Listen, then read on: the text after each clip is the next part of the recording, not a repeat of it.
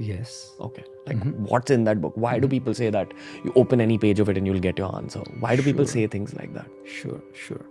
I think the first thing to know is let's remove the religion aspect from the Bhagavad Gita totally. Bhagavad Gita is not a religious book. It is a book which gives you the way to live. Right? And the setting for the Bhagavad Gita is the battlefield of Kurukshetra, the Mahabharata, where Arjun's confused, right? And Krishna becomes his mentor and gives him guidance in a way that he can now start doing what he's meant to do right. So every young man or lady is going to have confusions. Every young person is going to have those dilemmas, right? To do or not to do, to be or not to be. That's exactly how the Gita begins. It begins with confusion. It begins with dilemmas. It begins with a lack of meaning. Right?